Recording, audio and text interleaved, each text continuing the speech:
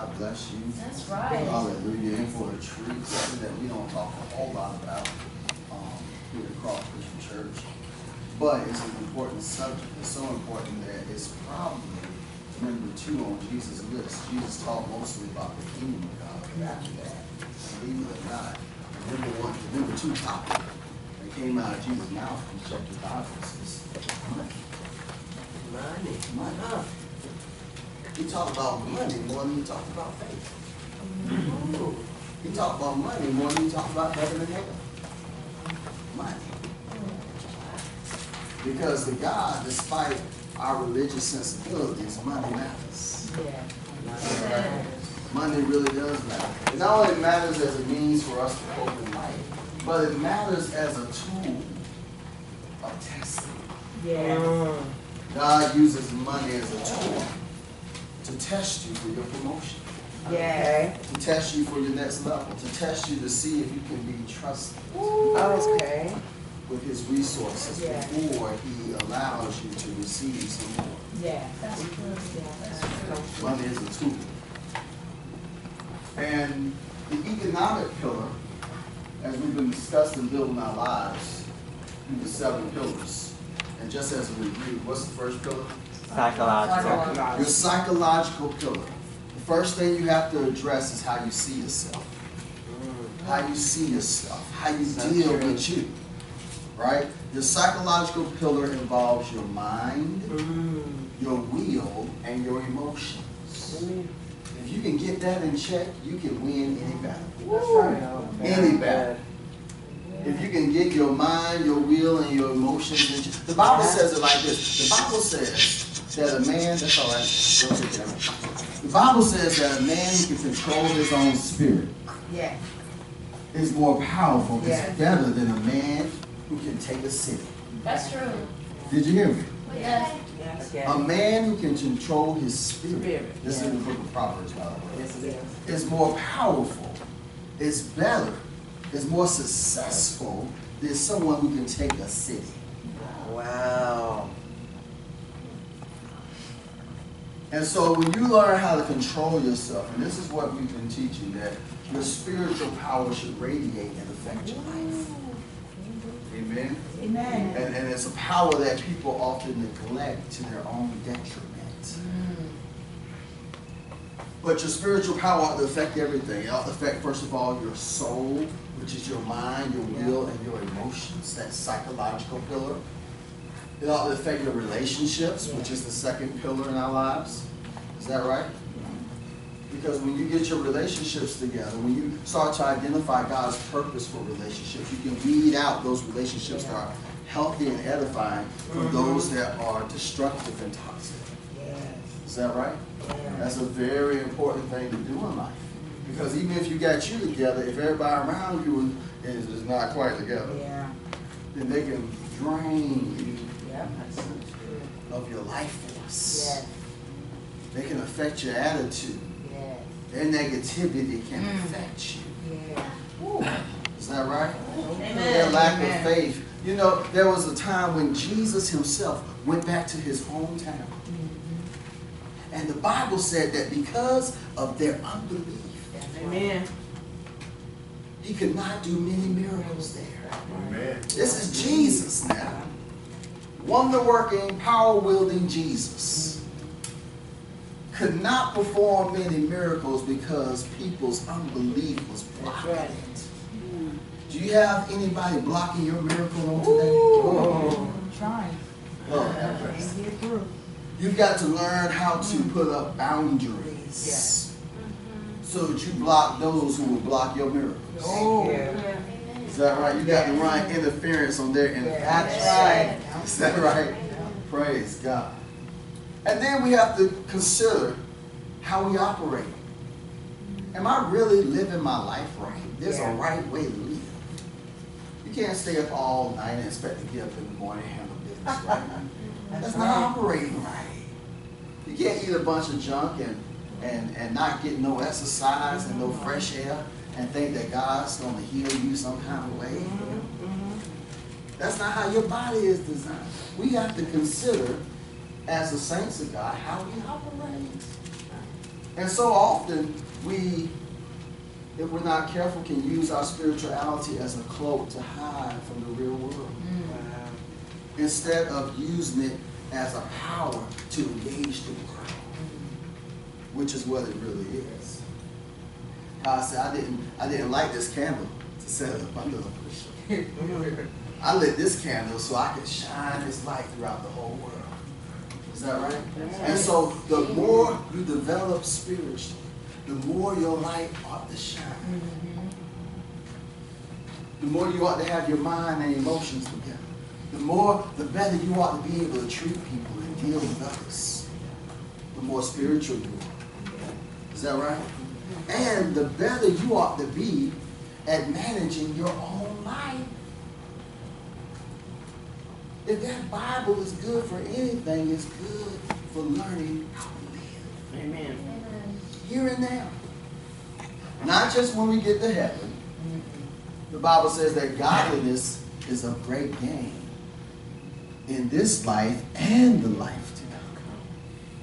Is that right? And so godliness, learn how to live godly. Your spirituality ought to teach you how to live right. To live in such a way that you manage your life where God can get some glory. Don't mean you gotta be perfect. Don't mean you gotta outperform anybody else. Just mean that you managing you right. Is that right? Yes. Because that's really what you're gonna give account for in the end. Yes. You ain't gonna give account for how somebody else managed theirs and compare themselves with you or anything like that. You're gonna have to give an account for how you manage your life. That's right. And some of us, I notice as we get older, instead of managing our lives right, we get loose with it. We get relaxed with it. Because we forget what life is about.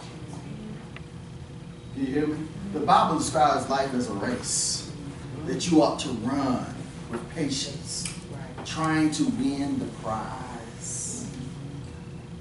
Do you have your eyes on any prize today? Is there a prize ahead of you that you're working towards? If not, you're not living life right. Are you running towards it? Are you pacing yourself? Are you managing your life in such a way that you're going to get to your destiny? To what you desire? Or are you just hoping for the best? God never meant for you to just hope for the best. When He made mankind, He said, I'm going to give them a certain power, a certain authority. He called it dominion. And so in giving us dominion, He gave us power to shape our destiny. Amen. Thank you, God. Thank you. Was anybody fortunate enough today to have more than one outfit to pick from? Oh, Ah. Is that everybody? Well, praise God. Praise God. And did God tell anybody what to wear? No? You got to choose that, right? Yeah. And so, as lovely and beautiful as you all are on today, as clean and presentable as you are, that was a result of your choice. That's right. Is that right? Amen. God didn't present you this well. He provided you with what you needed Thank you, God. to make the choice to present Thank yourself you, God. this way. Thank you. And that's how God works in our lives. Your life is going to be a result of the choices you make Oh, yes. based on what God provides to you. But it's not a direct link from God to the manifestation of what we see. You're in the middle of it. You get to make choices that determine what your life looks like. Is that right? Yeah. You get to make the choice what your life looks like. You are not powerless. If you were powerless, God could not hold you accountable. The only reason God can judge you is because you're holding all the cards. I'm going to say that again. Now, He might have dealt you the cards, but you're holding them. Amen. And how you play them is on you. Amen. Amen. Some people have lived better with worse cards than you have. Amen. Yeah. Let me say that again. Yeah. Some people have played the game better, the game of life. They have played the game better than you have with worse cards. Yeah. So you have no excuse, is my point. Some people have been given a worse deal than you and still came out on top. Amen. Amen. Do you hear me? Yes. Yes. Do you hear me? Some people had it worse. As bad as you may have had it. Amen. Not taking nothing away from that. No, no. I just want you to be inspired and provoked to good works, to know that there are success stories that came up from deeper than where you've gone. That's right. That's right. That's right. Thank you, God. And went farther than you have yet imagined for yourself. Amen. But you got to operate right. Because the reason you got to operate right is because God is fair. That's right. He's not a respecter of persons. Thank you, He God. will deal with you not based on the fact that he like you. That your hair looks pretty today. That's right. But he will deal with you based on how you operate. Yes. And everybody has the opportunity to operate right. That's right. That's right. Is that right? Amen. Thank you, Jesus. You have the opportunity to operate right. Unless you're a slave, you have a little bit of autonomy in your life. Most of us can go to bed when we want to go to bed. Yeah. Get up when we want to get up. Yeah. And eat almost whatever we want to eat. We can manage our free time how we choose. And it's with that free time that you really make big changes in your life. Do you hear me? Yes. Just little tweaks in your free time will make a huge difference in your life. That's true. When you fly from New York to Miami, if you get off 2 degrees, That's right. you can wind up in Texas. Amen. That's right. Just a little tweaking can make all the difference. Amen. Then we have our spiritual pillar, which we was preaching about a couple of weeks ago. And of course, that spiritual pillar is in the middle of our prosperity. If you hadn't noticed, we've been spelling prosperity. P is for the psychological pillar, R is for the relational pillar, O is for the operational pillar, and S is for the spiritual pillar. It's in the middle of it all. Okay? And it helps bear the load of all the others. And when you start living that way, where your spiritual pillar bears the load, you don't feel the strain on your life like you used to. Does that make sense? And we're building these pillars so that they can support something on top. So that something can rest on it. Anybody know what that something is? The glory of God. When you build these areas of your life right, the glory of God rests on your life. The only reason God's glory hasn't rested on your life the way he wants to is because you ain't built these pillars up right so it can. You were made to carry God's glory. I will say that again. Amen. You were made to carry like a crown. Amen. You were made to carry God's glory. Amen. You Yes. know, you see on TV how they teach models to walk, and they put something, a book or something on their head, and they have to get real straight. Well, you need to practice that. Okay. Yes. All right. You need to practice how you walk. Yes. Yes. Because you were made to carry something. That's You gotta right. have no That's right. right. You gotta be straight. That's Because right. you were made to carry the glory. They're made to carry some clothes for the clothes to hang right on them, to get the walk so that you can admire the clothes. That's why they like tall, skinny models. You know that, right? Because the clothes hang better on them. That's all. It ain't about appeal or attraction. Because a couple hundred years ago, they drew all the fat women because they were attractive. Right. And so it wasn't about, it's about the fact that the clothes hang right like they want them to on them. And so they're showing off clothes, they're carrying the glory of Calvin Klein. You see, it's not really about the model, it's about what they're wearing. Amen. And she's coming down the catwalk wearing a Calvin Klein dress with flowers and floral design. You see, it's about that. And so it's really about what you carry. But they have to walk in such a way so as to carry it right. Amen. They walk like they depressed coming down the catwalk. And the designer don't get no glory. That's Amen. right. That's true. Yeah. That's true. If they're stumbling as they come down the catwalk, it takes away from the attention that should be placed on the designer. Amen. And so you got to walk in such a way as so that your design can be glorified.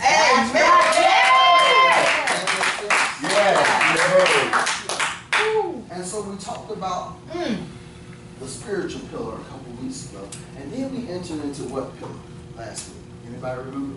The body. The body. The physical. That's the other P. P-R-O-S-P.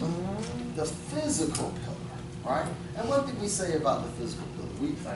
We went to the Word of God. Amen. We went to the Word of God.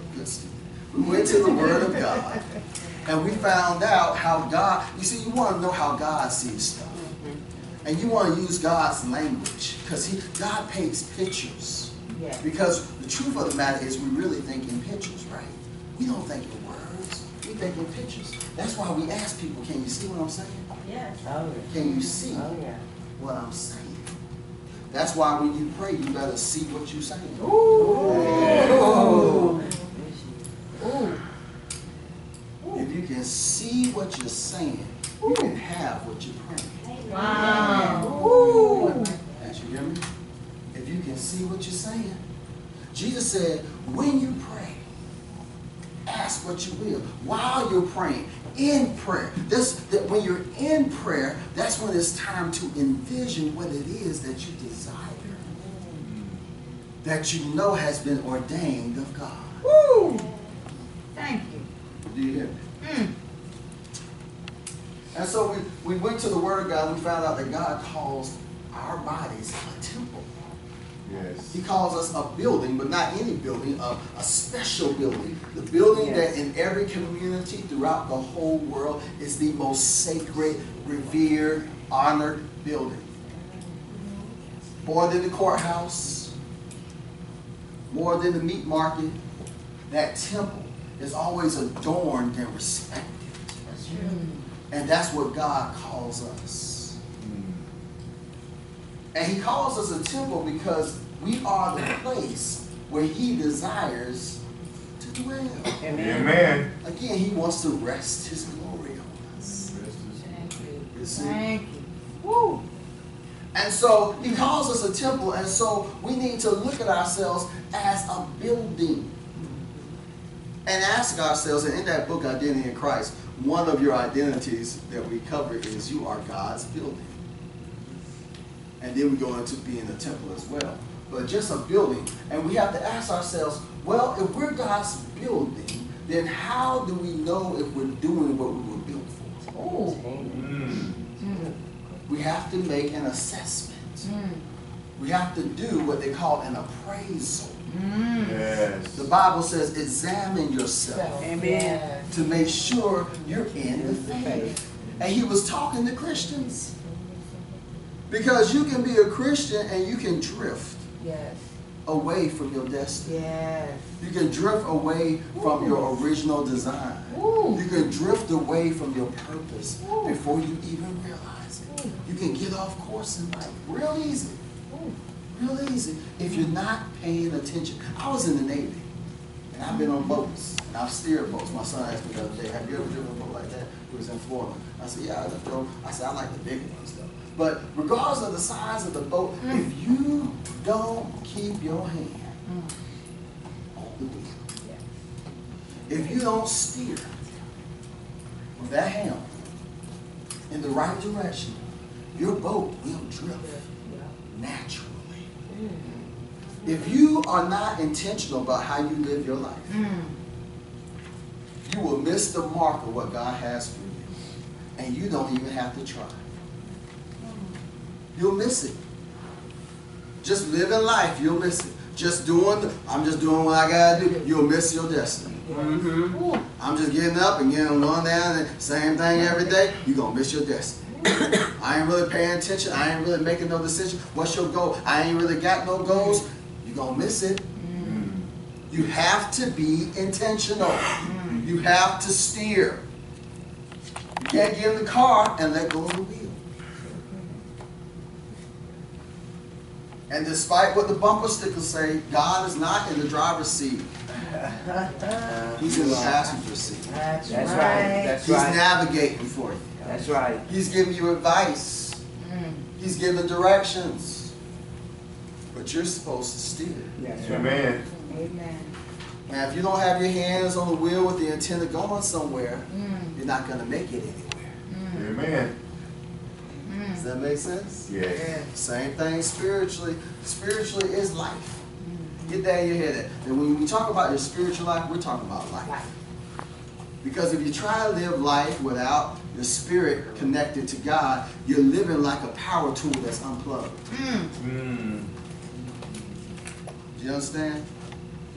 Now you can try to use a power tool unplugged, but you risk damaging the tool. You can try to live your life unplugged from God, but you risk damaging yourself. Amen. Because you're not living the way you would desire. That's right. And not only that, you're not as effective That's right. That's right. as you're supposed to be. Because you're not plugged up. And so we talked about our physical pillar. And we found out that location is important to a building. When you're appraising a building, location is always important. They always tell you location, location. We found some little raggedy shacks, y'all, in Panama City that were worth $500,000 Oh, yes. That's a little case. for very small, tiny shacks. Now I use that word shack intentionally because it looked like it's barely holding together. But because of its location, it don't look like much, but because of its relationship to important places and important people, it's worth a lot. And when you put your body in the right location, Amen. Yes. Yes. in relationship to what's important to God, it ups your value. Yes. Amen. Yes. I said it ups your value. Yes. Yes. When you put your body in the right location. Right location. You see, you can be of very much value, but if you're not in the right location, it brings you down. Yes. You're supposed to be in church and you in the club. Your value just went down. That's right. You're supposed to be on the job and you in bed. Your value just went down. That's right. Your location is very important. Not only do they look at location, they look at the highest and best use of the building. Is that right? When they're appraising the building, they want to know what is the highest and best use for this building. And when you're considering your life and what you're doing with your body, you have to consider, am I using my body to its highest and best use? Am I extending myself in the kingdom of God? Or am I sitting on my couch and wasting my time? Is my body being used? Is my building being used to its highest and best use? Is it being utilized to its greatest degree? Am I using it for a club, or am I going to use this building for a hospital?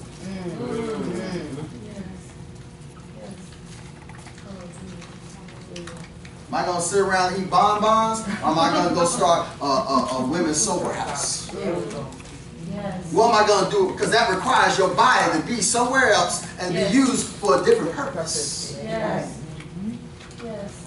You see? Am I going to sit at home and feel sorry for myself, or am I going to go back to school so I can be a blessing to some children? Amen. What am I doing with my body? Am I putting my body in the right position? Am I using it for the right purpose? That's right.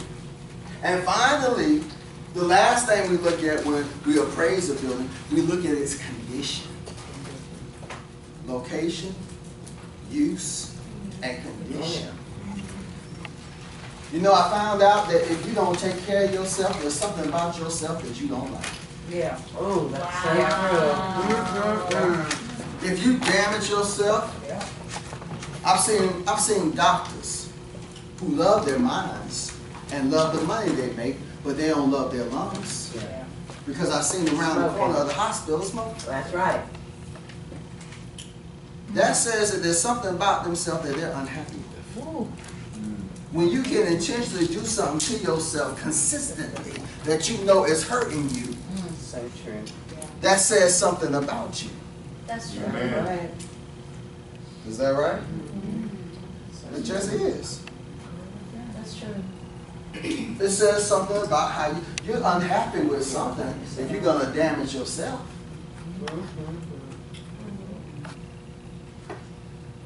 That's true. You're unhappy with something.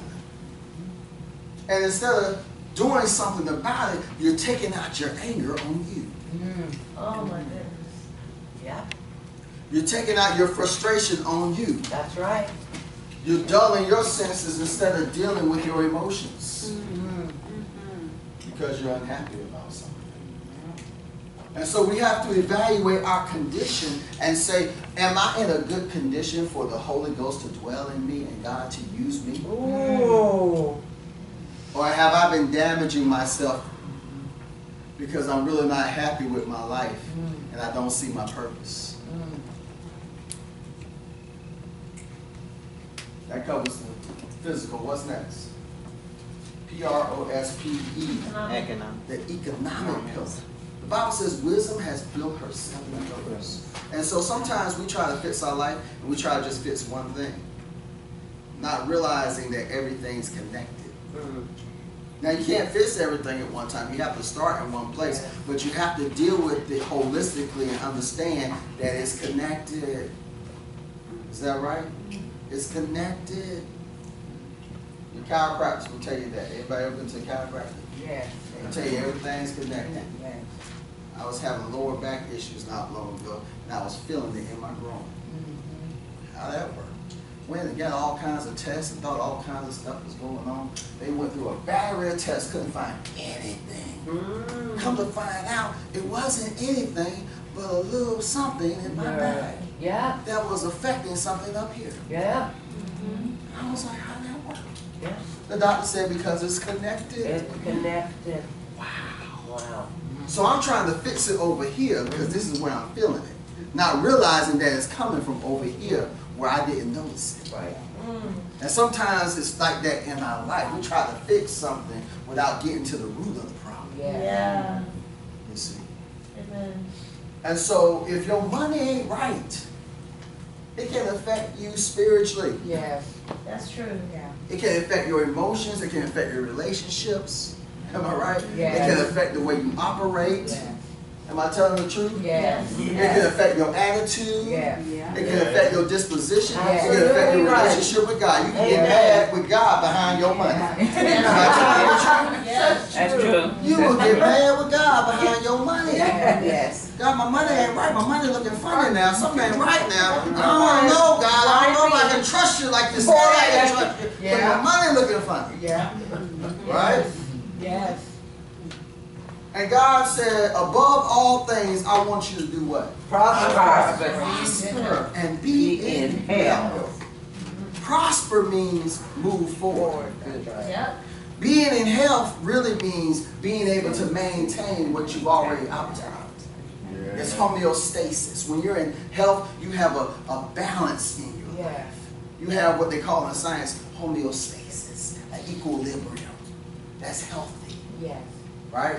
There's a certain equilibrium that you need of acids and alkalines and vitamins. There's a certain balance you need to keep your body healthy. And there's a certain balance you need to keep your life healthy. That's right. And you have to pay attention to money because money matters. It does. You can't say, oh, I'm so spiritual that my money don't matter. God don't care nothing about no money. God don't need money. I heard people, God don't need money. No, God don't need money. But we do. Yeah. We need money. Why do we need money? What is money? Money is a tool. Money ain't even real, y'all. Yeah. We made money up as a go-between. Yeah. Money is a substitute for the real stuff that we want to exchange. Yeah. Bartering. Okay? Back in the day, we would just live off the land and follow the animals and eat whatever was available.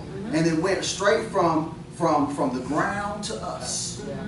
Because we're all designed in such a way, every creature, this is how you know a creature from the Creator. The creature is dependent on something external. Yeah. We all need something outside ourselves. Go 30 days with no food, and you'll start to waste away.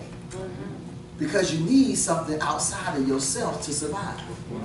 God is the only somebody Amen. who don't need something from outside himself. Amen. Trees need something from outside themselves. People need something from outside themselves. Everything alive needs something from outside itself in order to survive. Amen. Except God. God is the only self-sustaining one. Woo. All right? Yes. He don't need nothing to survive. Amen. He's Amen. life itself. Yes. Everything needs something from him Amen. in order to survive. Right? And so when we go after what we need, we're meeting a need that God put in us. There's nothing wrong with that. Amen. God designed us to get what we need outside of ourselves. Amen. All right? Now, it became unfeasible to try to supply everything yourself. So we started to do what Shelley just said. We started to barter. We started to trade. I would trade my lamb skins for your wheat. Because I needed wheat and you needed lamb skins.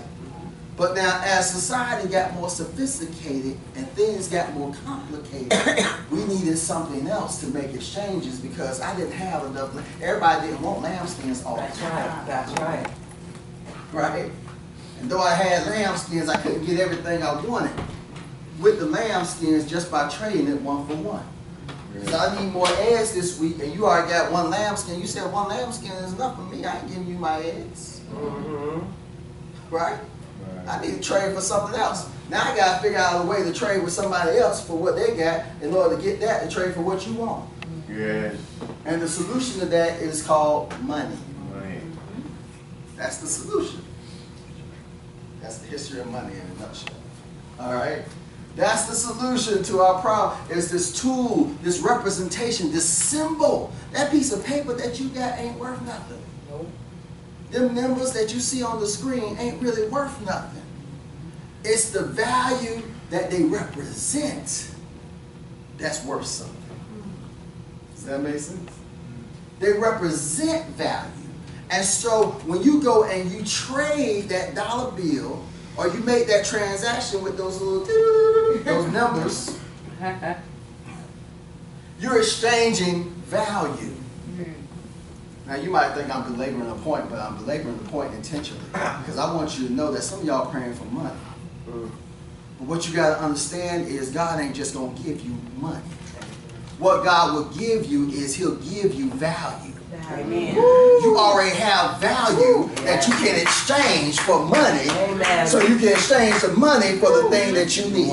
Yes. Amen. And if you understand how the exchange process works, then you'll start to see value in yourself that you didn't see before, that you can make some money off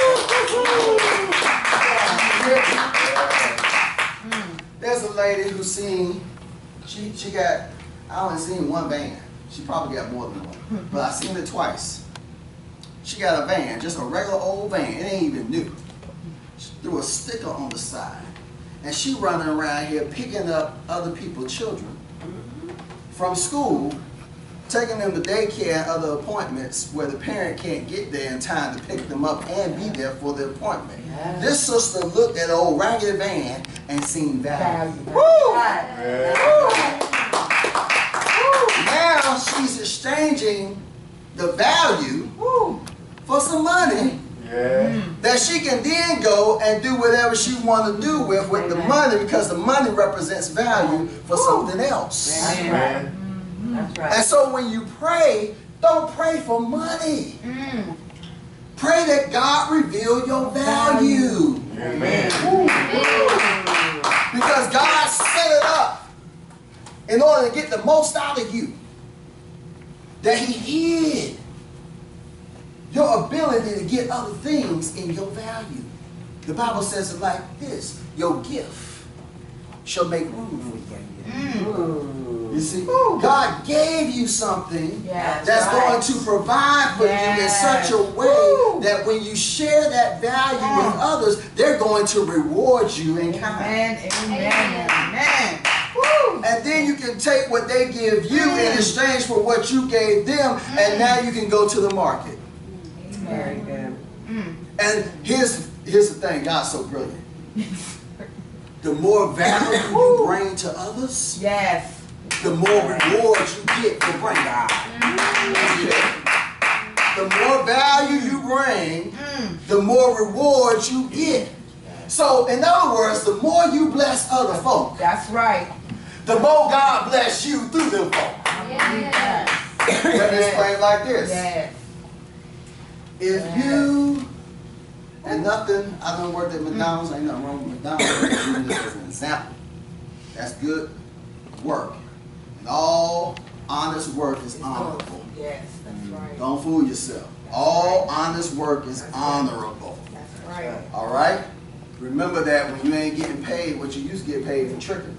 That's right. When you working a decent job, that you got your dignity now. Amen. Amen. All honest work is honorable before God and men. Amen. All right? So I'm just using this as an example because in our society, people tend to use this as an example of low wages and low income and of something that anybody could do. Okay? Anybody, in theory, could flip a burger. Working at McDonald's and working these fast food places is hard work. Oh, yeah.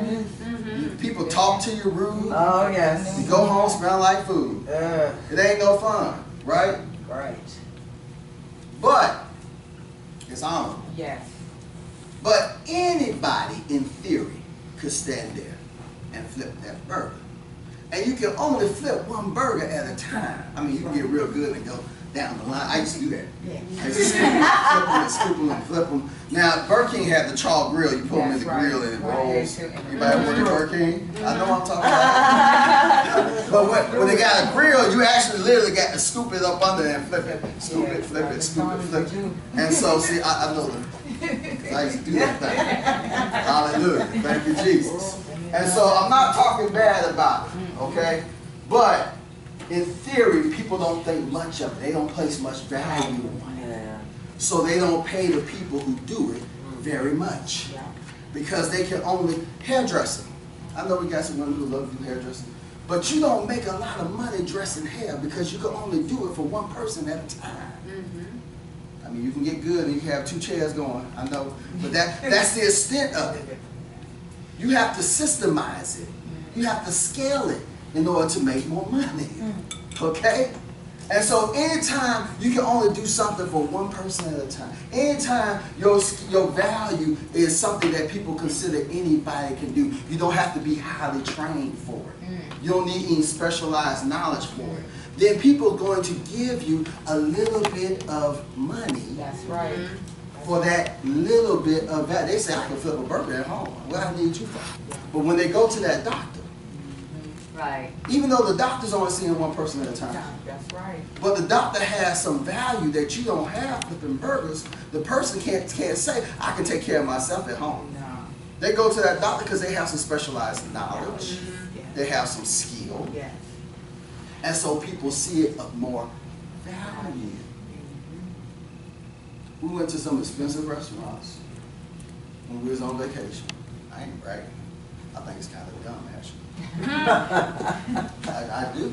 That's right. Because for the same thing you get at Captain D's, on the beach in Panama City, you're going to pay 10 times. That's right.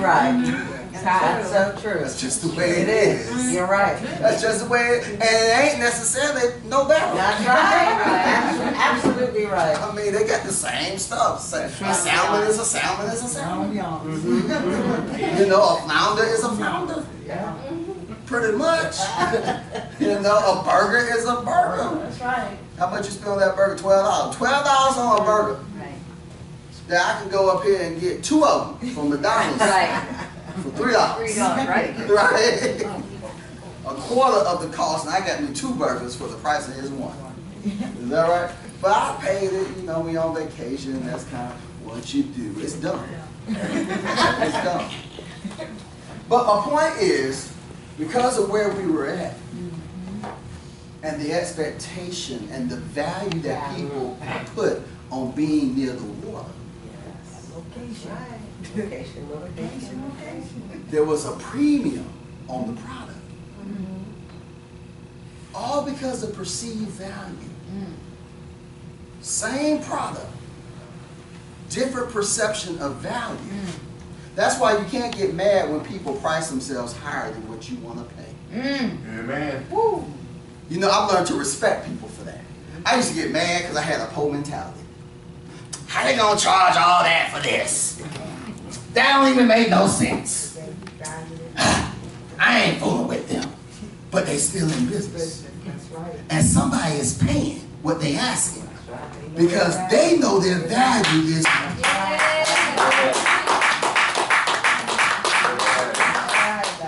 You understand? Your problem is you don't know your value yet. And so you keep undercutting yourself and selling yourself short because you don't know what value you bring. Don't get mad at somebody else because they know what value they bring. They know how valuable they are. You know, your jealousy always speaks to your inadequacy. You gotta understand, I'm not dissing you. I've learned this myself. If you can identify your emotions, they will indicate to you what's wrong with you, and now you can fix it. And so whenever I feel jealousy, I realize that there's an inadequacy that needs to be addressed. Does that make sense? Amen. Whenever you feel a negative emotion, understand that all that does, it doesn't mean you're a bad person. It means that you have a need that's been unmet. Woo! Every negative emotion identifies an unmet need. And your needs were given to you by God. I just told you that God designed his creatures in such a way that they need something outside themselves to survive. It's okay to have needs. Let me say that again. Because in church we sometimes act like we can't even have no needs. Oh yeah. God is everything. God's supposed to be your water and your food and your. He said that symbolically.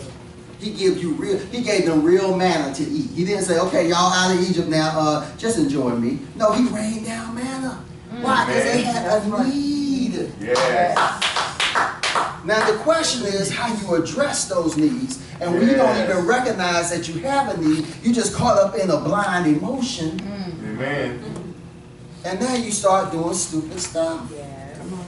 I can speak to stupidity because I've earned a PhD in it. You understand? I've earned a PhD in stupidity, so I can speak to it. Don't feel like I'm talking bad to you. I'm talking from experience. All right? When you recognize a need, now you can address it. But if you just get caught up in the emotion and never ask yourself, what is this indicating? Every emotion indicates something. And negative emotions are not all negative. The Bible says be angry and sin not. Usually we associate anger with a negative emotion, right? Yes. Because anger can be very destructive. Yes, it can.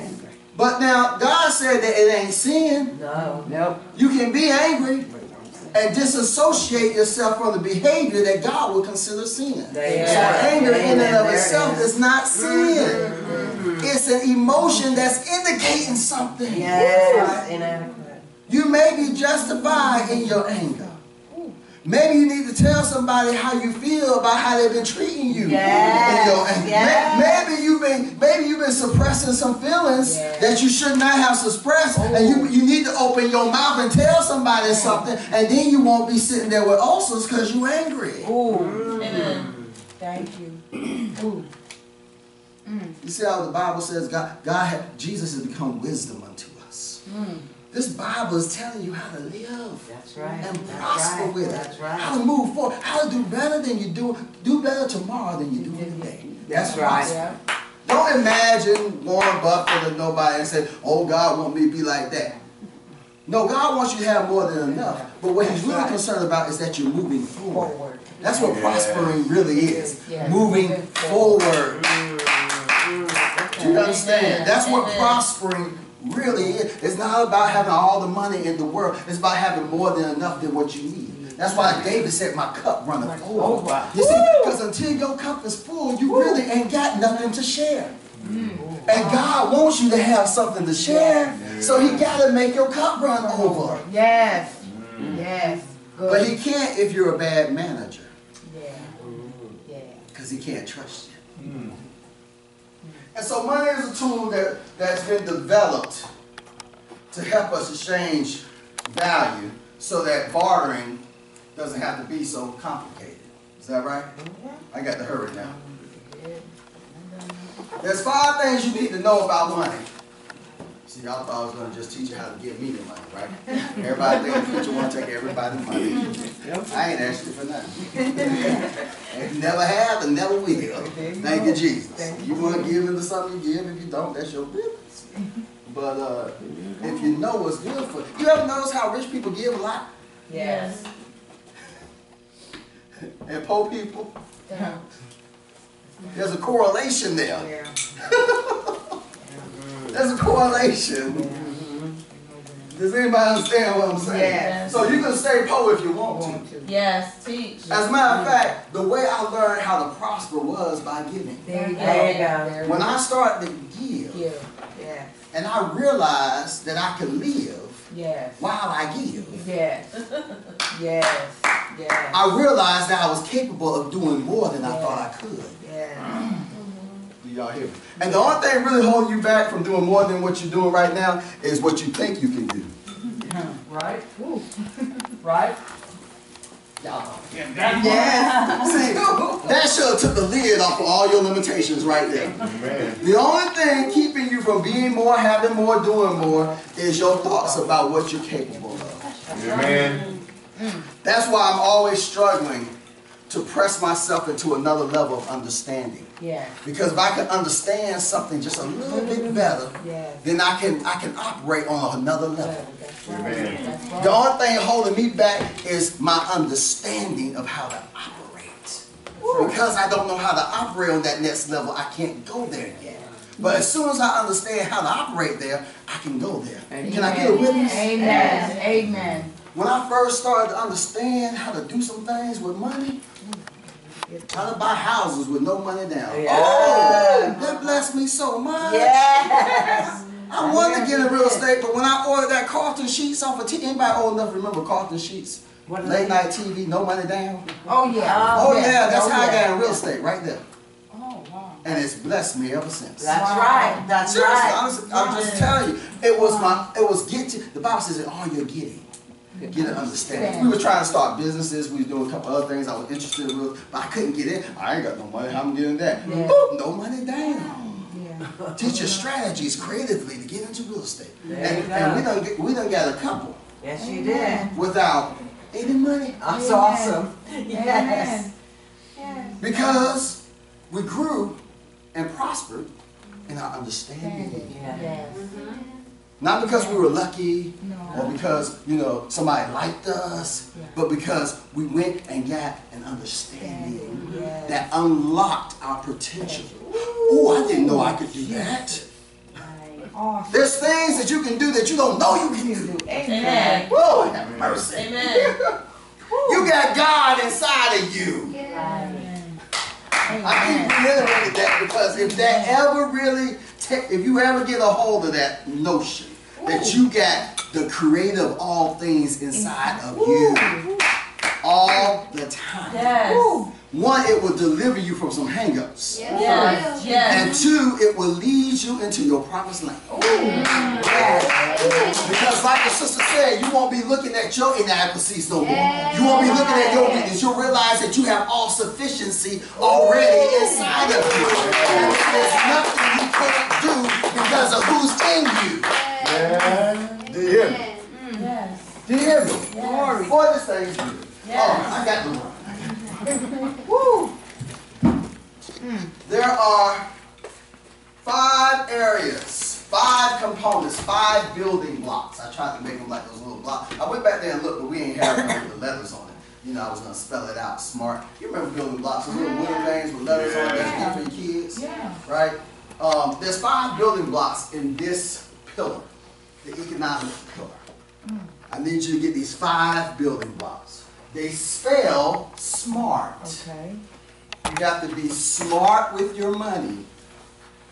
Hear me now. You got to be smart with your money to do all that God wants you to do. I know some really good preachers who ain't no good with money.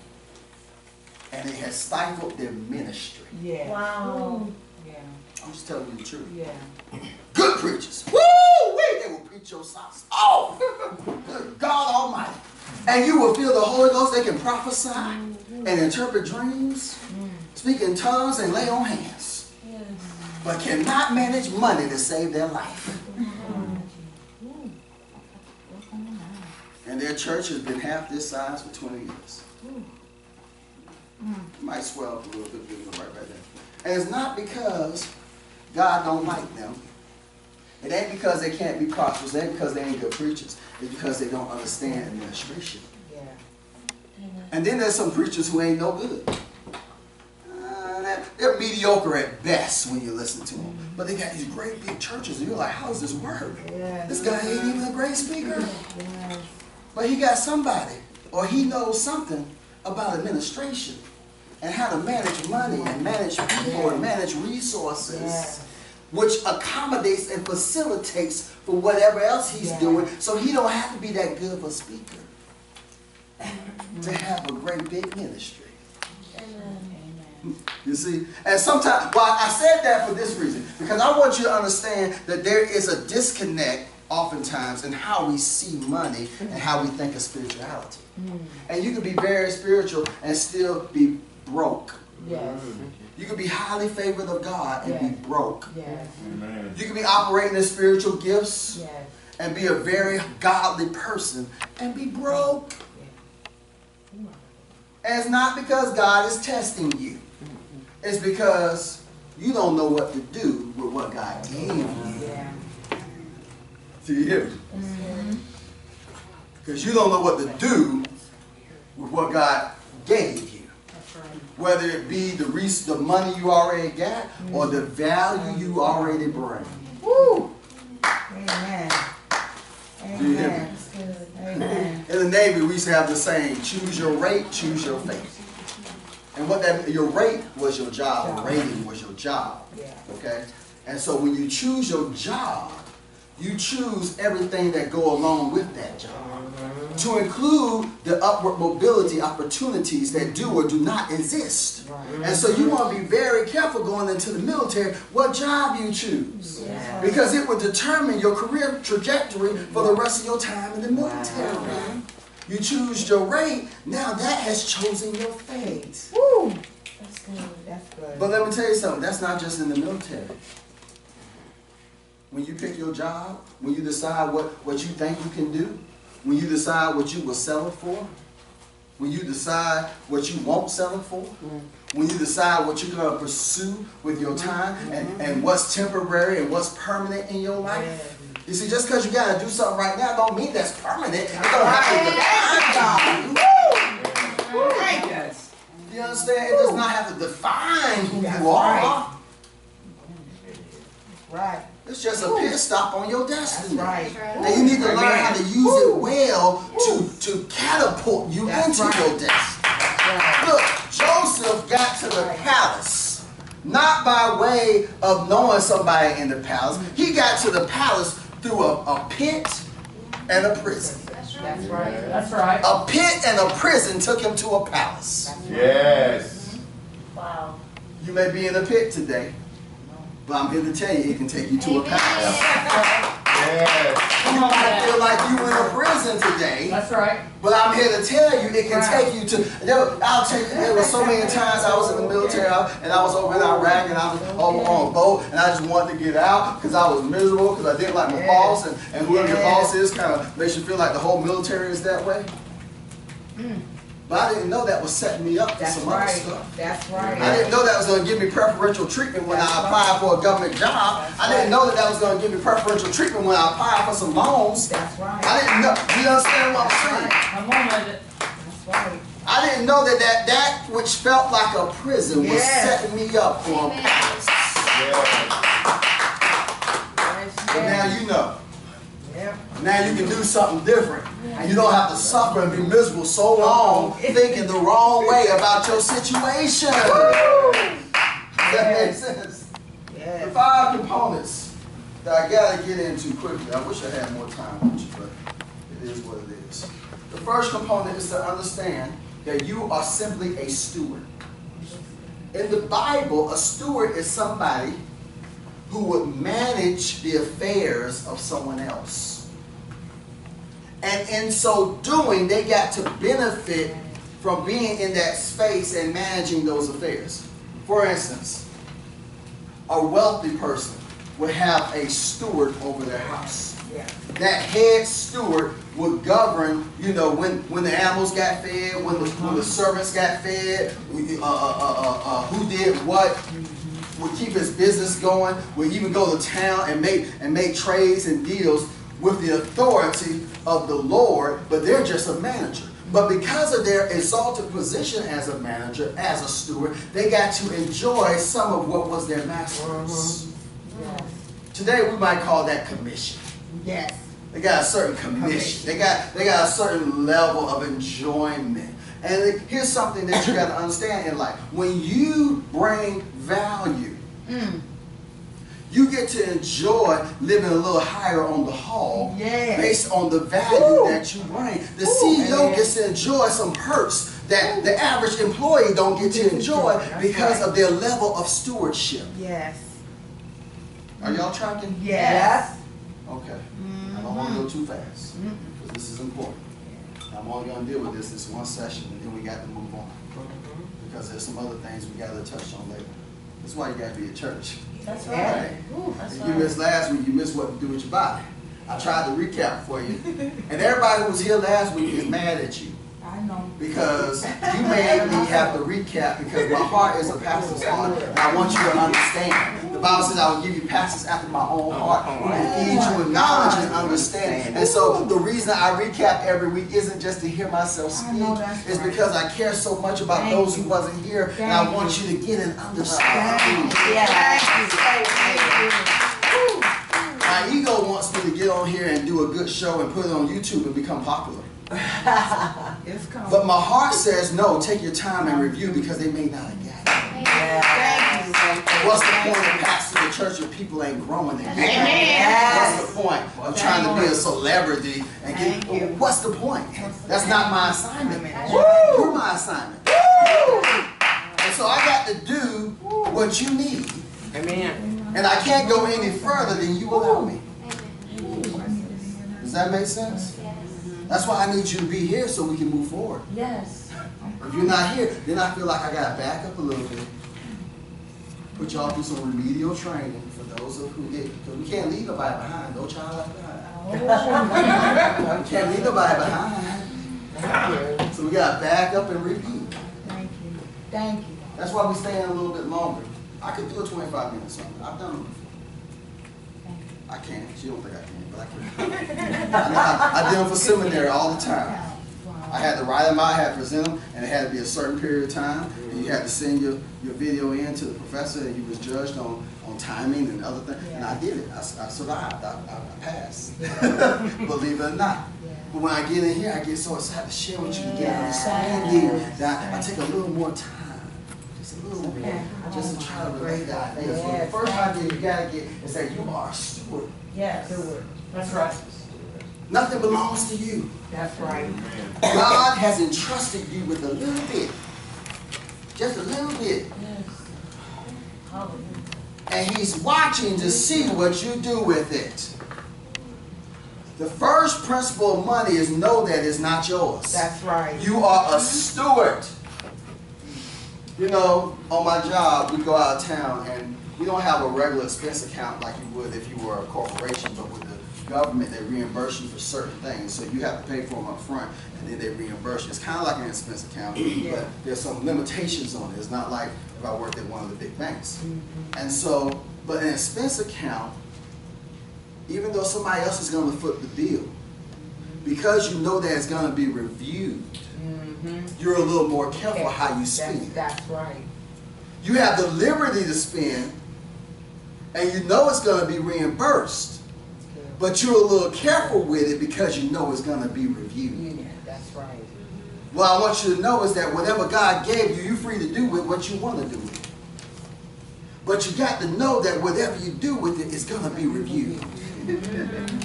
There's going to come a time where you're going to have to stand before God and give an account for what you did with what He gave you. That's right. That's so true. Not just how you sinned, but how you managed. Right. You see, God ain't looking to send nobody to hell. He ain't looking, oh, did you sin? Let me see if I can find some sin. I'm going to get you up out of here.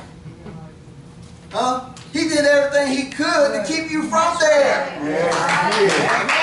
He shed his blood to keep you out of there. So stop condemning yourself thinking that God's looking for faults to find in you. He's not. He's looking to purify you. That's right. So when faults come up, he only brought them up so you can deal with it.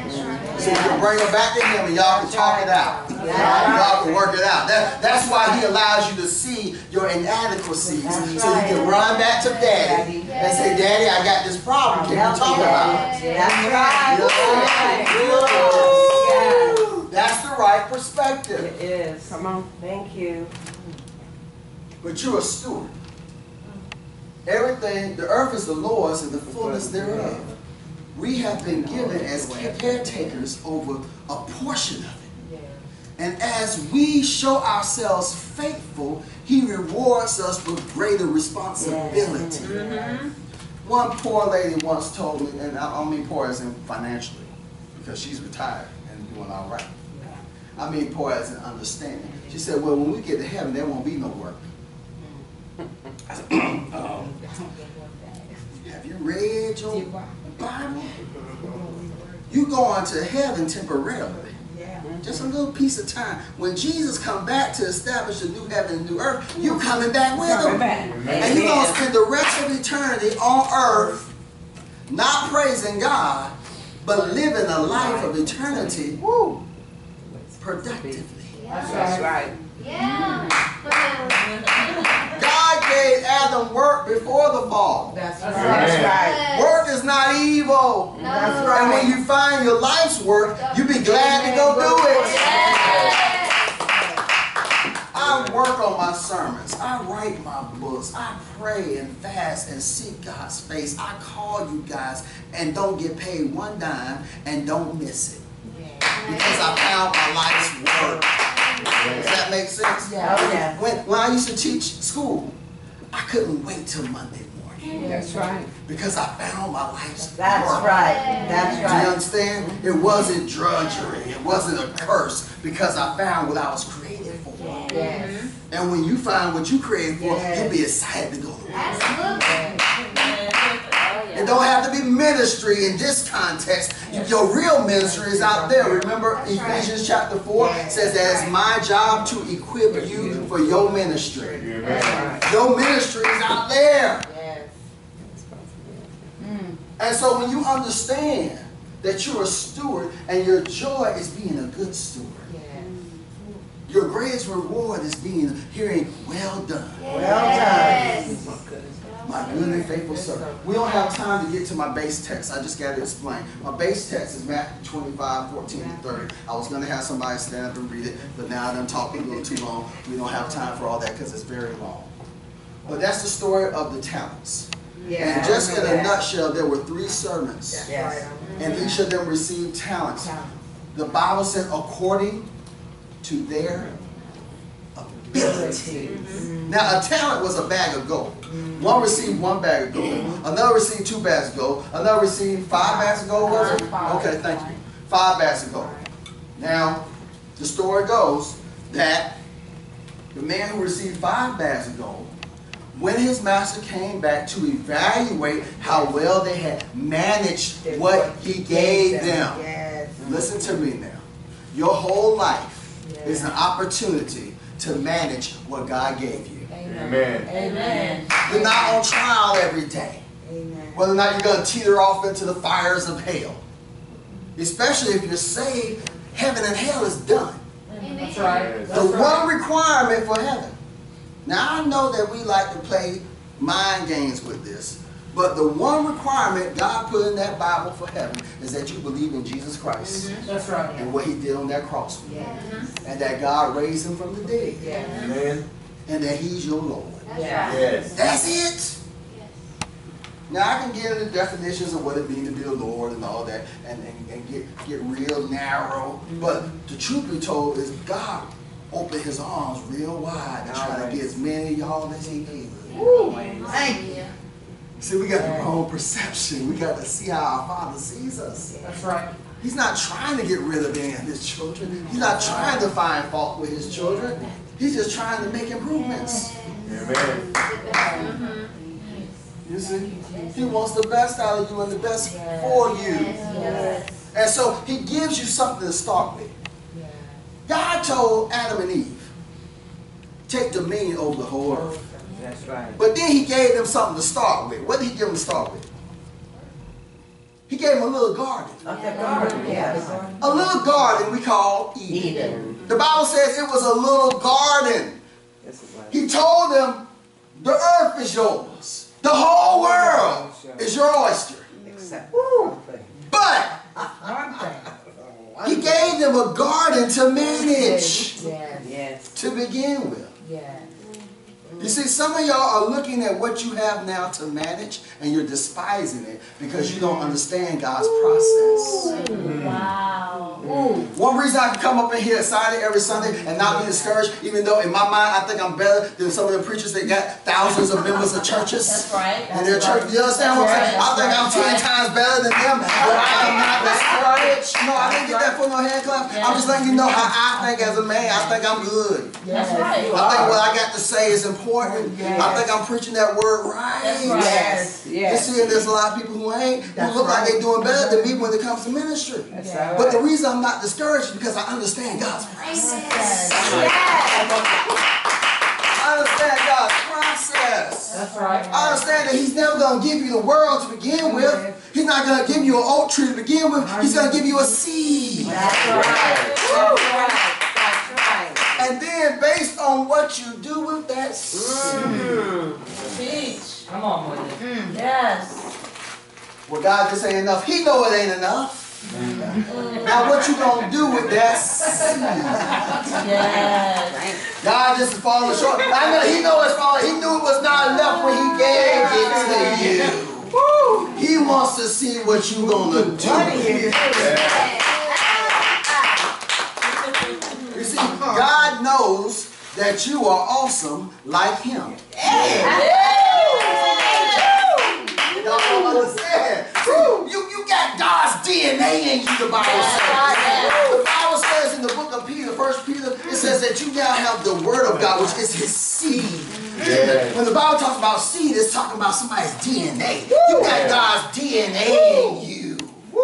Not just where you created in his image, but then you were reborn. You got an upgrade.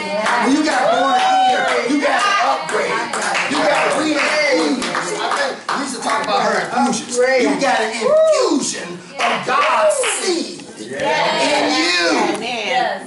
So his initial design of the DNA got corrupted, so he came back and he infused some more. He said, okay, that got messed up, but I'm going to give it another shot. A little boost to it. And so he put his DNA in you when you got born again. Now he knows you can do the impossible. Now he knows that when he walked on water, he can call you out of the boat.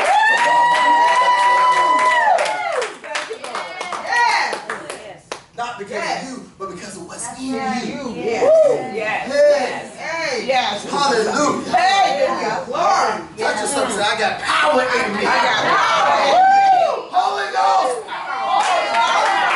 The same power, the Bible says, that raised Jesus cold from the dusty grave now dwells in your mortal body.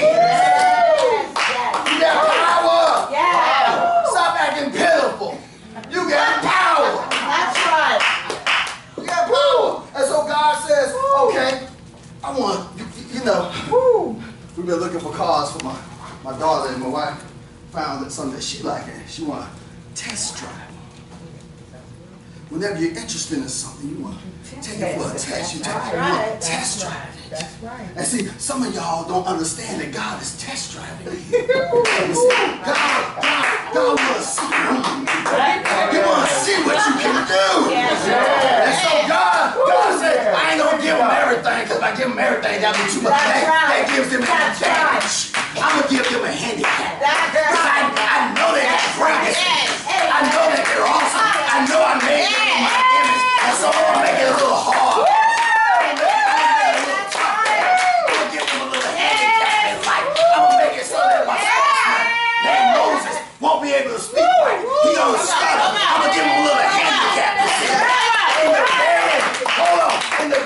God called them in.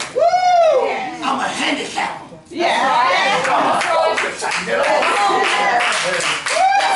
That's why when you get over your drugs, when you get over your alcohol, when you get over your lust, you find that you have a ministry.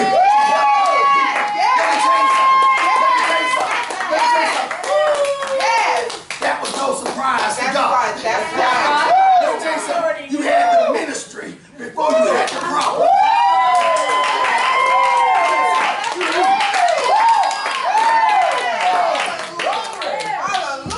God gave you the ministry before He gave you the problem. He gave you the ministry. Then He allowed the problem. And He said, go ahead. Give me your best shot. Go ahead. Let me see what this baby can do. I know she's an overcomer. I know she's more than a conqueror. I'm just gonna make it play out. Oh, glory. Now what you know?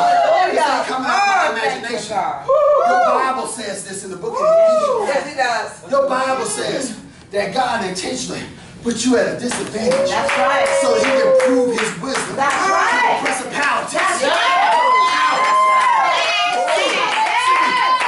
See, that's spiritual warfare. When you overcome, when you say, no, devil, I'm coming through this.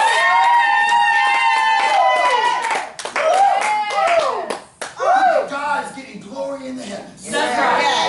Those principalities and the powers that thought they hated Jesus, they look dumbfounded. They turn around and look at God and say, what is this? But you know the Bible says that angels are looking into this thing called salvation, trying to figure out what God done did in you. That's right. It's a mystery to them. Yes, it is. And God meant for it to be that way, because that's how He's going to get some glory with your little feeble body. Made lower than the angels, but exalted, but crowned with glory. That's right. God intentionally made you lower than the angels. Yes, it did. Put in you His Spirit, this treasure in earthen vessels. That's right. And then the book of Peter tells us that don't you know that we're going to judge the angels? And so God knows He put you at a disadvantage. It doesn't bother Him. It was part of the plan. That's right. That's right. It was part of the plan the whole time. So that He can see with His baby. Come on. Do you hear me? Somebody give me a time check. Please, somebody, what time is it? 11:55. 11:55. I don't have much time. I've got that already. But you're a steward. Yes. And God has given you a little responsibility to see what you're going to do with it before He gives you the whole world that He wants to give you. And God wants to give all of us a world. What's a world? A world has its own concepts and terminology. That's right. Some of us, God wants to give the world finance. Some of us, God wants to give the world sports. Some of us, God wants to give the world rehabilitation. Some of us, God wants to give the world a child care. You ever notice when you enter into somebody else's world, into their career field, into something that they're really good at, they start using language that you don't understand. They start speaking in tongues that you can't quite comprehend. And you're like, what are they talking? Because they're in their world. English. And what God wants to do is He wants to take those who are of His kingdom, of His household, and send them into the worlds to exercise dominion. And so there's something that you're real good at. And God meant for you to be real good at. That's right. And God's going to use that to help you overcome some other stuff That's right. that you ain't so good at. Thank you, God. And in so doing, people are going to see you overcoming, and not just overcoming. The Bible doesn't say you're overcoming. The Bible says you're more than a conqueror. That's right. That's right. And so you ain't going to just go in and take over. You're going to do more than take over. Oh, you're going to do more than just take over. You're going to win the hearts and minds of the people while you're there. You're going to make an influence for the kingdom of God while you're there. You're going to push back some darkness and establish some light and show the people how God do things. They might have been used to selling used cars and stealing and taking folk money, but now, like that movie Flywheel, you got to tell the truth. You're going to tell people what's really wrong with it, because that's how God infiltrates, and God gonna bless you, and you still gonna do better than they doing,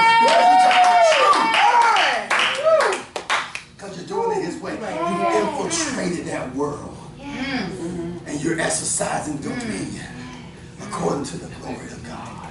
And the reason God's going to use your strengths to overcome your weaknesses, because nobody ever overcomes weakness and weakness. Success is built on success. That's right. And so stop thinking so much on where you fail. And remember where you succeed. Amen. And use that success to scaffold to another level of success. To you. That's how this works. And so you're a steward. That's the first thing you got to recognize. That ain't none of this mine no way. I'm just here to manage it, and God don't let me enjoy something. Look, when that check come in, how much of that check you get to enjoy? A small portion. You got bills, bills, and bills, right? and so in those bills, you are keeping a system perpetuated. You're managing your money. You're divvying it up, and then a little bit is left over for you to enjoy and do what you want. You got to feed yourself. You got to clothe yourself. You got to house yourself. All this is stewardship. All that is honorable before God. God don't like folk who don't pay their bills. Right. Well, he like the folk. He don't like folk who not paying their bills. That's right. Your credit score is a representation of your reputation. Yes. Oh, that's good. Okay? That's good. Your credit score is a representation of your reputation, but your reputation can be redeemed. That's why the Bible says that a good name is rather to be chosen than gold. Yes. What's a good name? Your reputation. What's your reputation in today's society? Your credit score? Ooh. You can get more with your credit score than you can with your cash. That's right. Yes. I believe it. Does that make sense? Yeah. Look, when folk go buy a house, they only got so much cash. But their credit is what makes the difference. That's right. They got 5% for an FHA loan. I know loans, I know mortgages, I know what I'm talking about. Yeah. They got 5% for an FHA loan, but the other 95% come off their reputation. That's right. If your reputation is so bad, they won't give you that 95%. That's right. But if you got a decent reputation, Right. then they're going to give you 95% of what it costs based on your reputation. Think about that for a minute. 95% of what it costs based on your reputation. Wow. So your reputation now is more important than that 5% that you got in your hand. That's right. Wow. Ain't the Bible right? The Bible is so right. Always. Yeah. So a good name is better than the gold that you got. That's Because right. with your good name, you can get 10 times the gold. That's right. This is real. I'm not. This is how mortgages work. Anybody know more? This is how this thing works. True. This is how credit works. And it's in your Bible before they came up with a credit card. That's right. That's right. Credit cards didn't come out to the 1950s. Okay, so the first thing you got to get in your head. It's not about hoarding resources. That's right. It's not about accumulating all the money you can. It's about being a good steward. It's about being a good job for the one who entrusted you with what you got. Yes. That's the first block you got to build in your life. You got to stop looking at your money like it's yours Yeah. and start looking at it like it's something that you need to manage well for somebody else. I know people who work at banks who can't balance their own checkbook. I know people who work for Fortune 500 companies who can't balance their own checkbook, but they do a good job on the job, but they don't do it for themselves. And sometimes there's a disconnect in our own personal stuff because emotions get involved and we don't think clearly about our stuff. You ever notice that you can give somebody good advice, but then you find it hard to follow it yourself? Yeah, that's true. That's because of what all gets involved when it's yours. And so you got to take you out the equation and say, you know what, all this that I'm managing in my life really ain't mine. Yeah. That's the first block you got to get. It really, even this church, I said, I just work here. Yes. Why? Because I'm taking myself out of the equation. This is really God's. I'm just going to manage it well.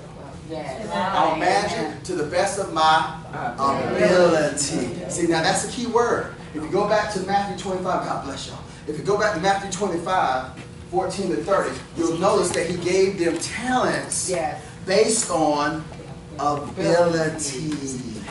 Get that in your head. So what do you want to increase? Lord, give me more talents. No. Give me more bags of gold. No. You want to increase your Ability. Because when you increase ability, more bags of gold is coming. Because he gave them the gold based on their ability. You see? So God has given you what you got based on what you've proven to be your ability. So, if you increase your ability, Come on. It will come. you'll increase what God gives you to manage. Yes. Does that make sense? Yes. Oh, yeah. Yes. Second thing you got to get down is that you are a manager, so you have to understand management principles. You have to start studying how to manage well. You will never be able to be rich if you can't budget. That's right. That's true. There are people who have a lot of money who aren't rich. They live in big houses, they drive fancy cars, and they're in debt to their neck, and they're stressed out and can't sleep. Yep. I'm telling you, I know this because I used to be one of them. Huh? Over $1 million in debt when we filed bankruptcy. I'm telling on myself. You understand? But I done learned the lessons, so I'm trying to share them with you. That's right. And they all come out this Bible. That's right. You see. That's right. And so it's not about how much you accumulate. In the finance world, we say it like this. It ain't what you earn, it's what you keep. Wow. It's what you have left over. It's how your cup runs over that matters. You see? But if you can't budget, you ain't got no cup. Yeah. I'm going to say that again. If you can't budget, you don't really have a cup. Everything God poured just landing flat on the saucer and spilling out on the floor. You don't know where your money going. Because you don't understand management principles. You won't plan. Your timing is off. Yes. And you won't operate right with your money. That's right. PTO. Anybody know anything about PTO? Yeah. PTO is that time that they give you off. It's that little extra fluff that you still get paid for. You see, it's a fringe benefit for being a good steward. That's right. Is that right? Yeah. PTO. And when you think about management, you got to think about PTO. You got to think about your planning. Do you actually plan your money? Do you actually plan with your money? Have you actually just sat down and wrote down a plan? And have you actually went and found out if the numbers that you're coming up with make sense? That's right. Do they add up, first of all? Right. Second of all, what percentage of your income should you even be spending on rims? Right. That's right. Right? You over at Rent and Roll.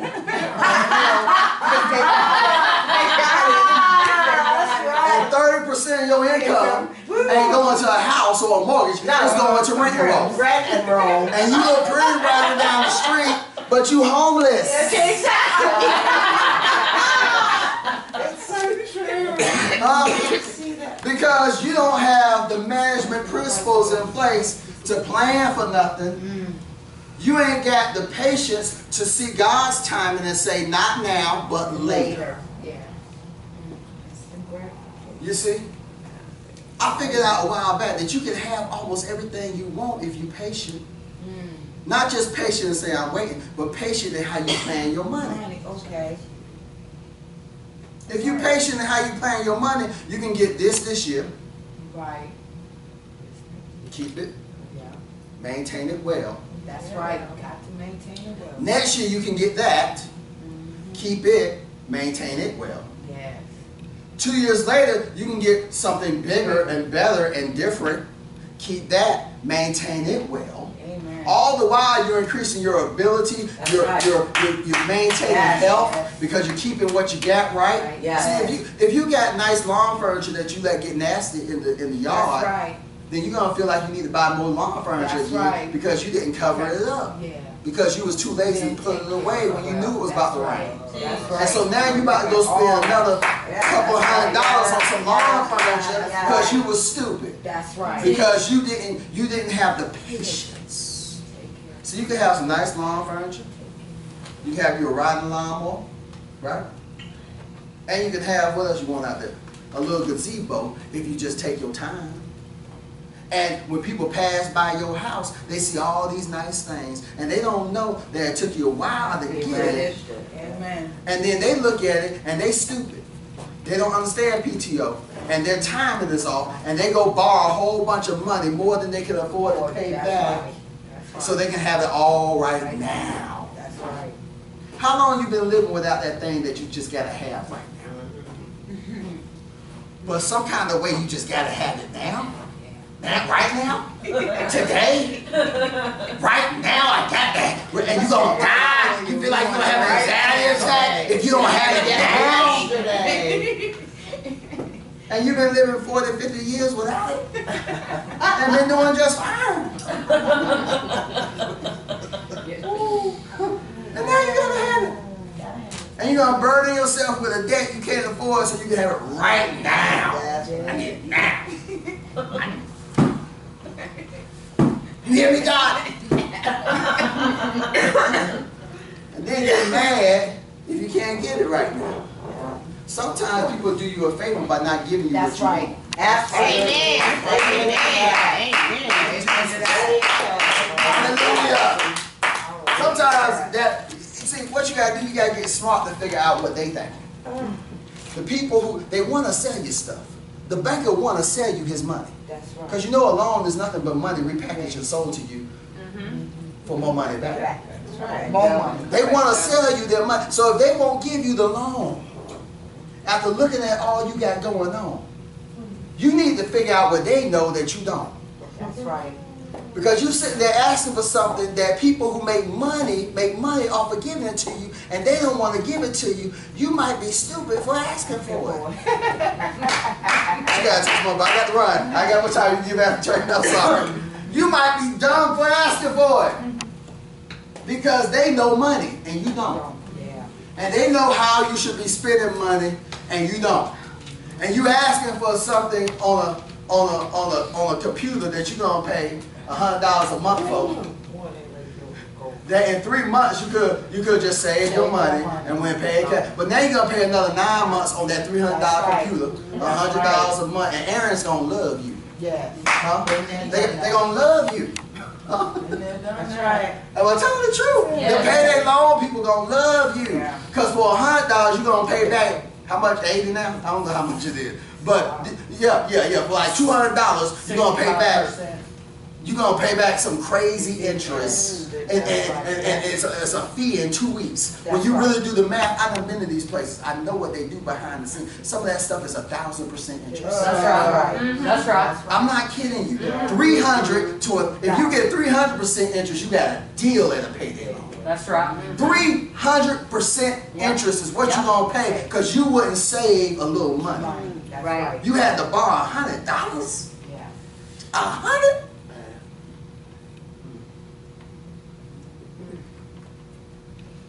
And pay back $165 in 2 weeks. That's right.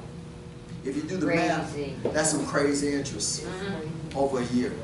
That's crazy. Crazy. You're paying a high premium for your money. So you got to learn management principles. You got to learn how to plan. You got to learn proper timing, and you got to learn how to operate with correct ratios. And just look at it. It's real simple math. It ain't even complicated. It ain't no calculus or algebra or geometry. It's simple math.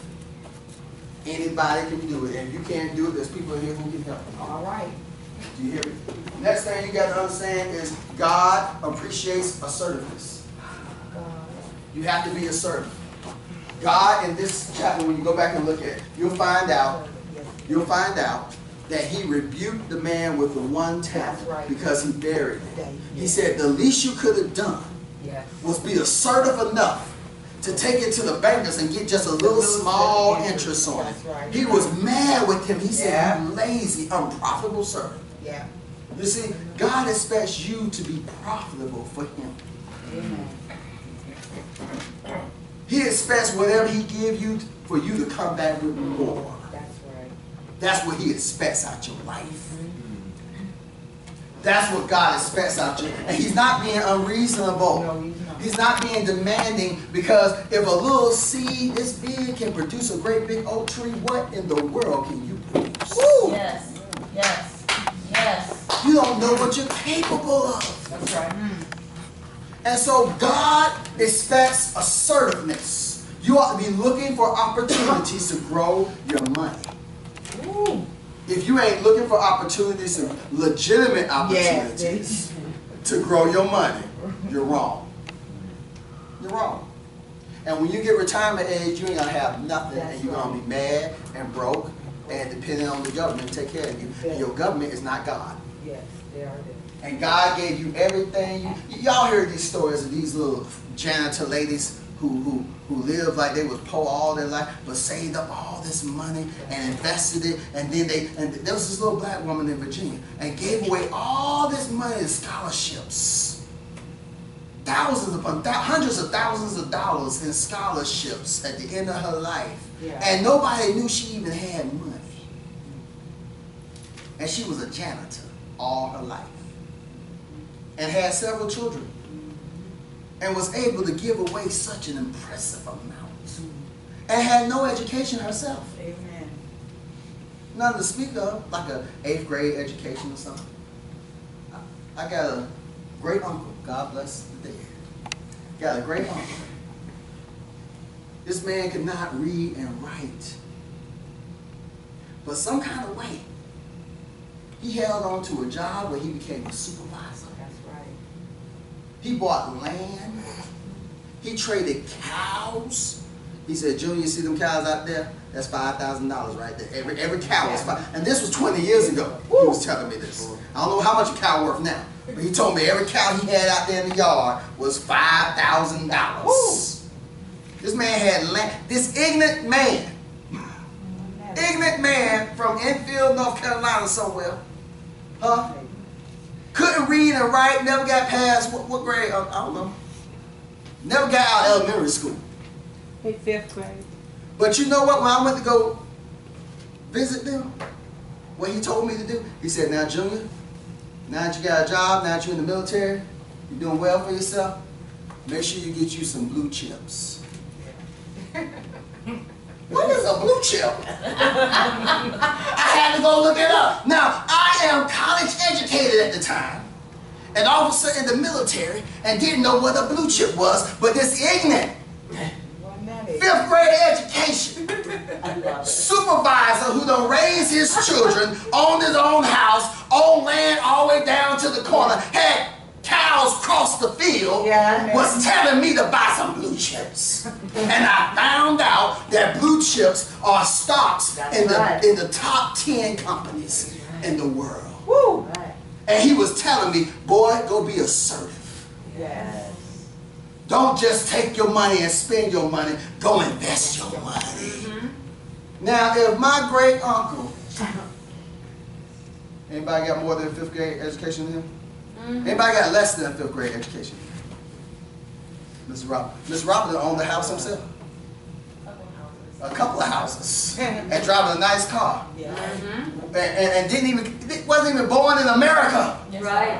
What's your excuse? That's right. And I started reading his Bible too, by the way. What's your excuse? Show some assertiveness. He said, you lazy and wicked servant. Take from him what I gave him and give it to the man who's productive. That's right. The rich keep getting richer and the poor keep getting poorer. Well, stop thinking like a poor person. There you go. Hello? Get out that category. That's right. That's bad company. I'm broke and you broke and all my friends broke. I need some new company. So look, you ain't got to go rub elbows with nobody. It's in a book. It's on YouTube. That's right. It's on Netflix. That's right. We was watching. Now I'm a little documentary geek. Oh, goodness. Surprise, surprise, right?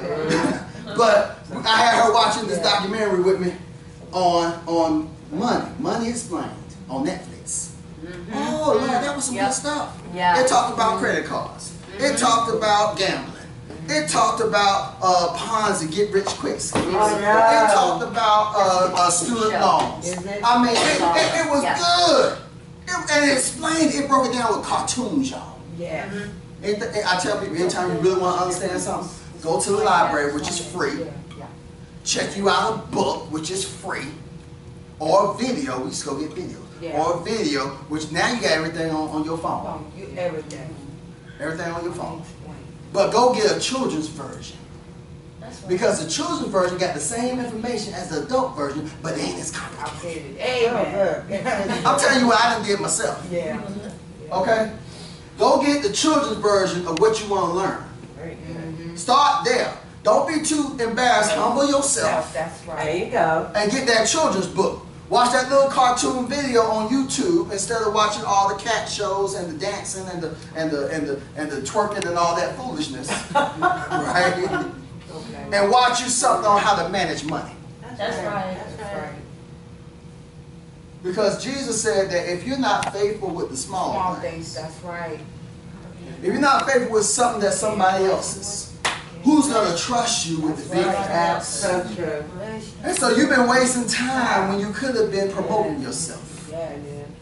Do you hear me? Management principles, assertiveness, resourcefulness. Resourcefulness. When he told the man, he said, you could have went to the money changers. He said, look around to your resources. Jesus told the story of a shrewd manager, a shrewd steward. This man had not been managing his stuff right. And his Lord came to him and said, okay, you got to give me an account of what you've been doing because you can't be my steward no more because I heard you've been messing up. And what did he do? Jesus said that he went quickly and made arrangements with everybody who owed his master money. And Jesus commended the man. Wow, that's right. He said, this is good. This is a good example of what to do. What was he doing? He was being resourceful. He was. There are resources in the community.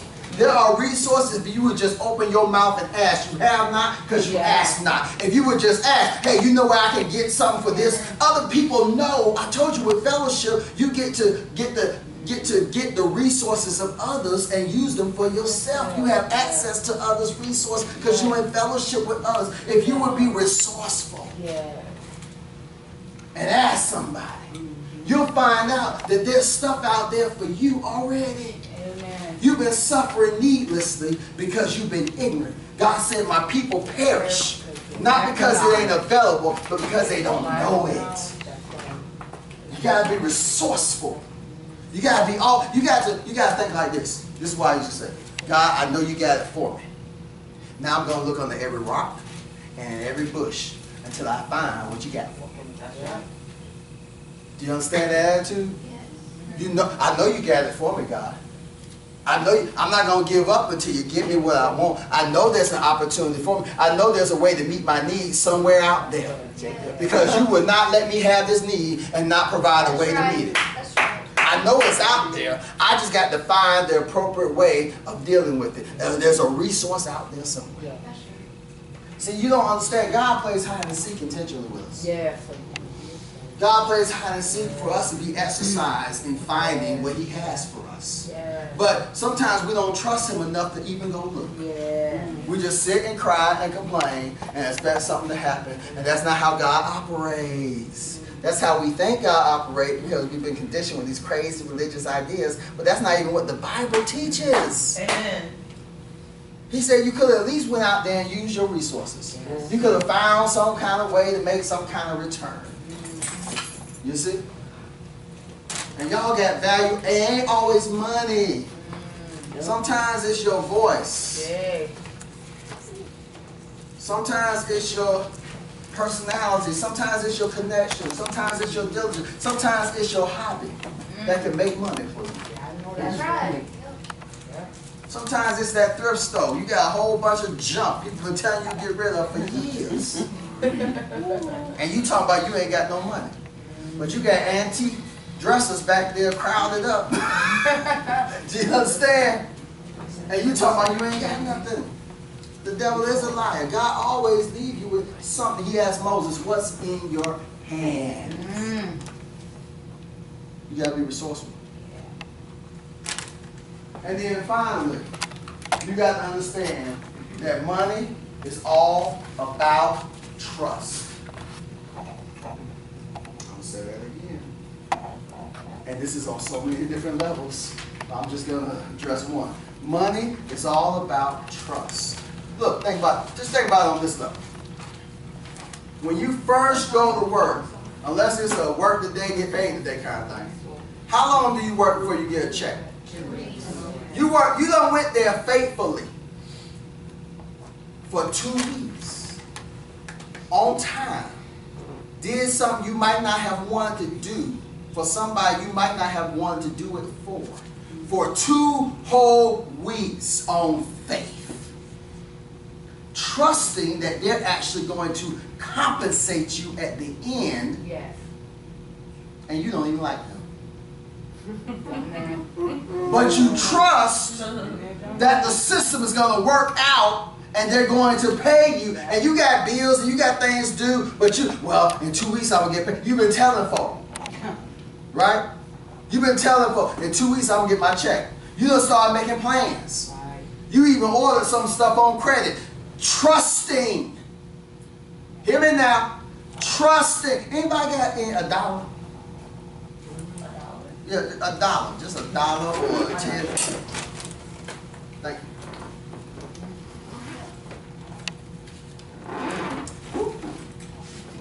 Thank you. All right. Right here on the back of the dollar, it says, "In God we trust," right? God we But trust. that ain't what I really wanted to get to. It just said trust, so it jumped out. Okay. This right here on the front of the dollar, it says, "This note," this little note, "is legal tender for all debts, public and private." At the top of it, it says Federal Reserve Note. So they took a little piece of paper and said, "I owe you," Yeah, that's it. and gave it to you. That's it. That's it right there. That's it. Yeah. The Federal Reserve, which isn't even federal, Right. took a little piece of paper, printed it, and said, "I owe you on it." Yeah. And now all over the world, that is the standard for exchange because it's based on trust. Woo! This don't feed nobody. This don't warm nobody. This don't shelter nobody. This don't do nothing for nobody by itself. What it does is it exchanges trust. Amen. So God, when He can trust you, will give you more of these Wait. based on the level at which He can trust you. That's right. Thank you. Just like people will give you more of those based on their level of trust. Matter of fact, we was on vacation, and there was a jet ski company that we hadn't used before, because we've been down to Florida a couple times before, but we hadn't been to Panama, and we hadn't used this company. And my daughter had found it, and one of them sounded like it was so much cheaper than the others. And my wife said, "Hold up. Before you send them my money, let's verify that they're legit." Am I telling the truth?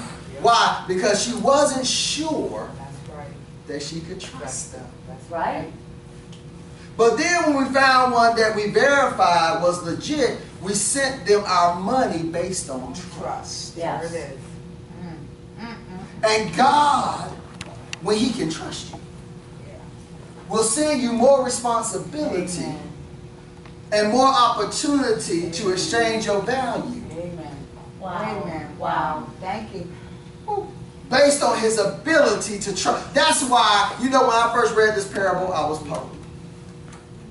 And I read that thing, I said, man, that ain't fair. God took from that man who only had one and gave it to the man who had 10. That ain't right. The man was scared. Man, God, you ain't fair. You're not fair, God. That's wrong. And some of y'all probably feel that way now. That's wrong. And then Jesus said, "And to to him who has, more shall be given. To him who has not." I said, "But that ain't right, God. Because I ain't got nothing." So and you gonna take what I got? How you gonna take what I got when I ain't even got nothing? He who has not, even that which he has shall be taken. Well, first of all, there's a clue right there that everybody got something. Yes, that's right. Right. So when you saying you ain't got nothing, you're lying. That's That's right. You don't know no better. You got something, you just don't see it. You don't know what you got. But you got something, and if you don't use it, you will lose it. Yes. I ain't got nothing. Yes, you do. And God wants you to take what you do have and make more. That's right. Multiply. Be fruitful and multiply. Let's just break down that fruitful and multiply. Then I'm going to let you know. Trust. God got to trust you. God said, first of all, the first commandment was be fruitful and multiply. Did you know that? Yeah. That was the first commandment. How fruitful are you? Oh. Can anybody show me your fruit? Hey, Lisa, can you hold that book up one more time? Oh, yes, absolutely. That's fruit. Yeah. Where's my fruit? That's one of my fruit right there. That's right. Yes. I got some more, but that's one of them. Okay. Can you show me your fruit? Shelly? Shelly, where you have a house at? I got one on, I got two. I got one on Briar and I read one. Oh, you got two fruits. Two fruits. Got two fruits. Oh, can you show them something? And I got to the fruit. Hold on, before we get to the people, I'm just talking about the stuff that the stuff that facilitates being able. Yeah. Because if you didn't have a place, Right. you couldn't do for these ladies what you do. That's right. I need you to understand this. That's right. If I didn't have a building, where would y'all come here? Yeah, that's right. That's right. But I want to point out something, and I was quiet when you were talking earlier. But you told me before I had any of this to stop looking at myself in a certain way. I know. And start looking at myself That's as right. a CEO. That's He right. told me There you that. go. He stopped me at the door there, and I get goosebumps because it. And now I'm trying to train them to do the same thing. There you are. Same thing that Yes, you already are. got. Yeah, you are. That's why I keep using her for an example. But I learned a lot today about Yes. money management. Yes. Thank you. Thank you. Can anybody over here show me some fruit? What's my point? God made you in such a way that you can produce something. And you need to produce something that I can buy. You need to produce something that I can utilize. You need to produce something that you can exchange with me for my money. That's right. See, some of y'all have value that you have not yet put in a package. Woo! What is that? That ain't nothing but the same stuff I've been preaching for 5 years. Yeah. But now, other people are buying it online that I was like, oh, I didn't even advertise or anything, and now I only got 3 left? Wow, they're almost out of stock. And then that happened a couple times. Hey! Oh, I done sold a couple of these. Oh, okay, this is kind of cool. Yeah. This is kind of cool.